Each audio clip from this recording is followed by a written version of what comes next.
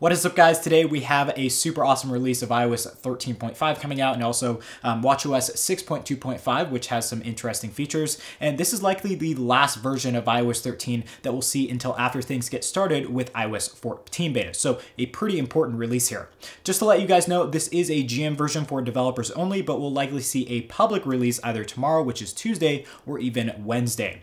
Now, if you guys are stoked for iOS 13.5 and you're looking forward to iOS 14 and that entire beta process, definitely get subscribed to the channel for more content on iOS 14 in the near future. And also check out developer beta perks in the channel membership link down below to see how you can make your iOS 14 beta experience as smooth and immersive as possible. There's also access to things like exclusive wallpapers and more perks, so check it out. You won't want to miss out on all of that.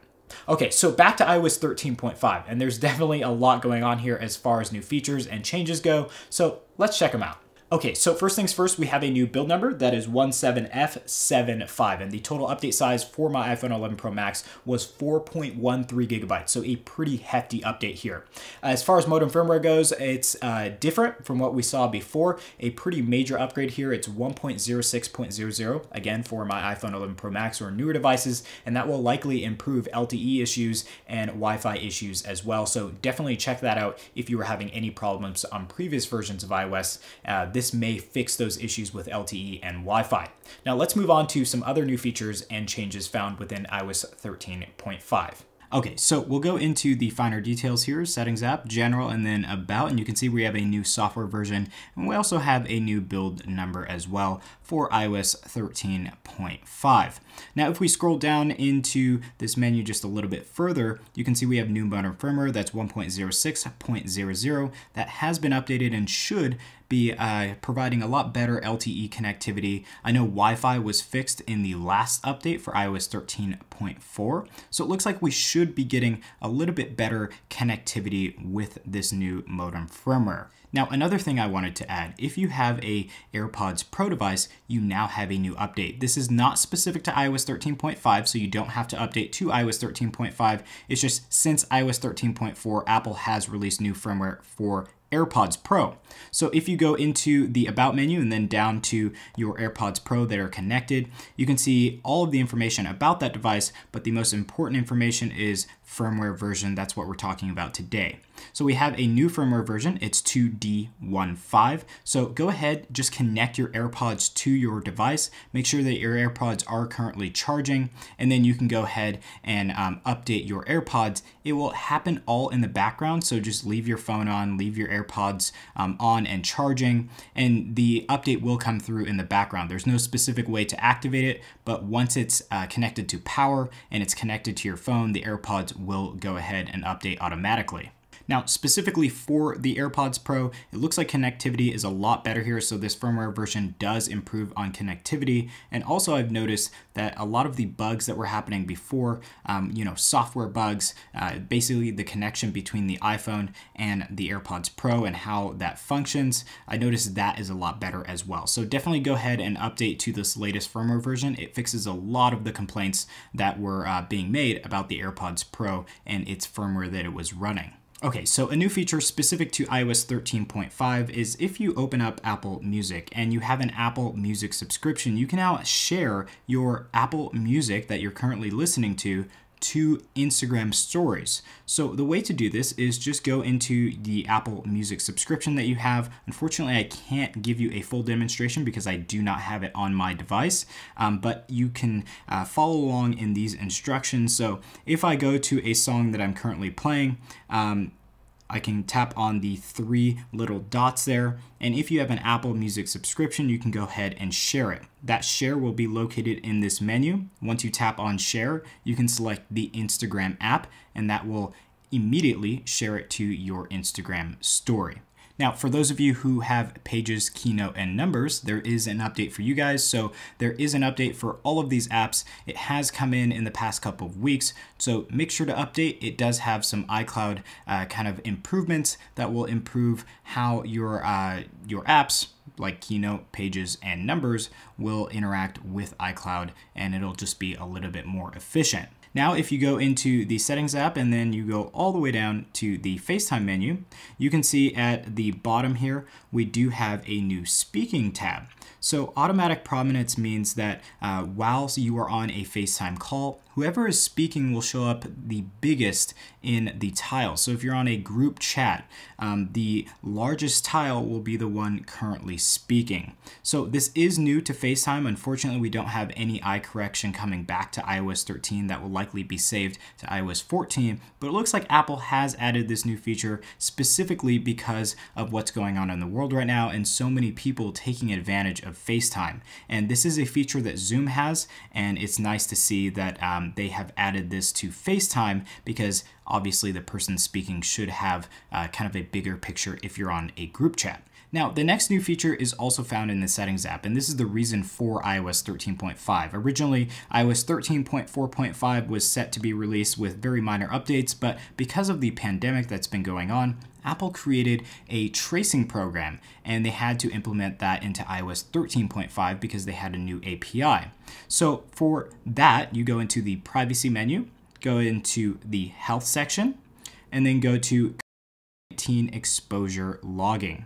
Now, if you go into this menu, before there was an option, there was a toggle to turn this on or off, and you eventually will have that option. But unfortunately, right now, no country has actually approved the use of this program between Apple and Google. So right now, you don't have an option to turn that on or off because it's not available in my current country, as you can see at the very top there. But when it does become active, you will have a toggle that you can select from, whether you want to basically participate in that notification program. Now, another new advancement is in Face ID and passcode. So now if you are wearing a mask and you are trying to activate your Face ID device, you can now just swipe up from the bottom and it will go immediately to your passcode to enter your passcode in manually versus trying to continuously scan your face. So with what's going on in the world right now, that is a very good feature to have, and I doubt that will be carried on for a very long time, but just for now, Apple has kind of updated how Face ID will work while you guys currently have masks on out in public. Now, also in the Settings app, if you go down into the Health menu and then you go to your medical ID, there's actually more options here. So at the very bottom, you can see we have the emergency access tabs. And you can have the information, your medical ID showing when your iPhone is locked, so any medical personnel can see, all your stats. But there's also a share during emergency call feature. So if you go ahead and enable that, it will share your information during an emergency call. So they'll actually have that information readily available to them before they arrive to you. This also works on calls with your Apple Watch as well. So both on your phone and Apple Watch, that information will be sent directly to the emergency call service so that they have that information preemptively before arriving for your emergency. Okay, so another thing that I noticed specific to the iPhone SE was that performance was really poor on iOS 13.4. And by performance, I mean that the A13 Bionic chip was just using way too much power and was way overloading the device. The battery was getting hot, and it just seemed like battery life was not at all of any importance to the A13 Bionic chip on the iPhone SE. And now with iOS 13.5,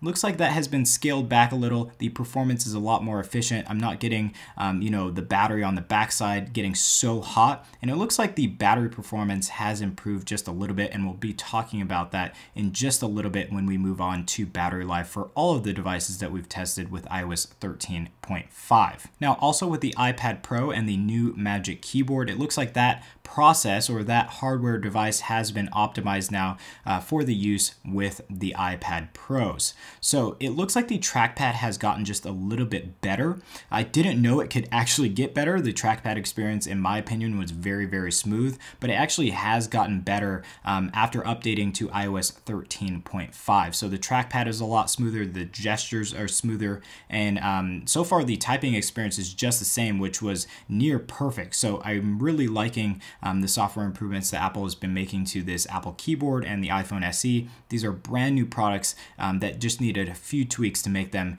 near perfect use. So kudos to Apple for doing that, and it looks like this should carry us over at least until iOS 14 in the next month or so. Now in watchOS 6.2.5, there's actually new watch faces available. So if you go into the watch face gallery, let's go all the way to the right here, we have a gradient, and you can actually select a rainbow gradient. So as you can see at the top there, or going around the watch face here is our seconds. So that will be in gradient form, just going around. So that looks pretty cool. And then we also have an added Pride watch face here as well. So if we go and customize this, you can see that go all the way to the left here.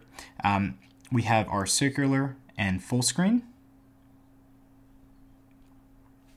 And then we can also swipe to the right here, and we have the 2020 version and the 2019 version. So two versions here, 2019, and this is what we'll be seeing for 2020.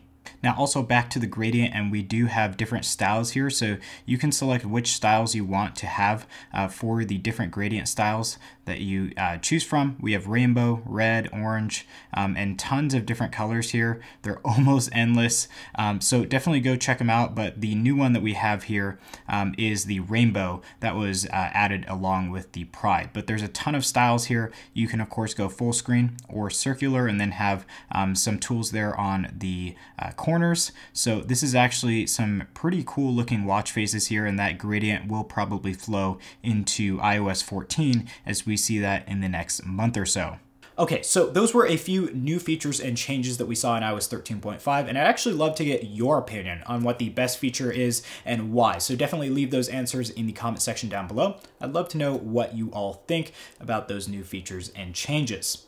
So moving on, we've gone over new features and changes. Let's get into the performance side of things. Performance is especially important because iOS 14 is right around the corner, and the performance we see on our devices with iOS 13.5 is maybe going to have to last us all the way up until the official release of iOS 14 for those who don't participate in the betas. So with that said, performance is actually very, very good right now. I've noticed that the CPU processes seem to be a little bit more efficient and streamlined, so loading times aren't as long for apps. And then also the GPU has been worked on to provide a really smooth yet still fast UI experience. Now, one thing that I will say about the UI experience is I didn't think that this late in the iOS 13 lifecycle that you could visually see better performance when using my iPhone or even my 2018 iPad Pro, but it is there and it's quite impressive. So if you guys do update, do expect to see some better performance in the UI of iOS 13.5, both on iPadOS and iOS as well.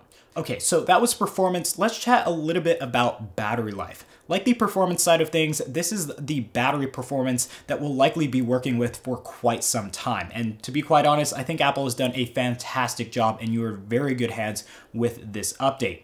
Battery performance for my iPhone 11 Pro Max, iPhone SE, and iPhone 8 Plus has increased across the board with this update, and I could not be happier with this type of battery life that I'm getting out of these devices. Seems like the CPU and GPU processes have really been worked on here to operate more efficiently and also to provide even more speed to your phone. So with this update, you are definitely getting the best of both worlds here, and there are no complaints from me on battery life or battery performance. Okay guys, so that was the official release of iOS 13.5, and if you have any questions or comments about this update, please leave those in the comment section down below. But if you want to get the update for yourself, check out the software update page likely tomorrow or Wednesday for the public version. If you guys are excited to see iOS 14 updates in the near future, don't forget to get subscribed and hit that bell icon so you can get updates on when that content is released. Also check out channel memberships. Those are now live and have a ton of awesome perks for you guys. More information on that can be found by clicking the join button down below or checking out the link in the video description for channel memberships. Anyways, guys, thank you all for watching today's update, and hopefully I'll be seeing you in some future content. Until then, I hope you all have an awesome day and are enjoying iOS 13.5.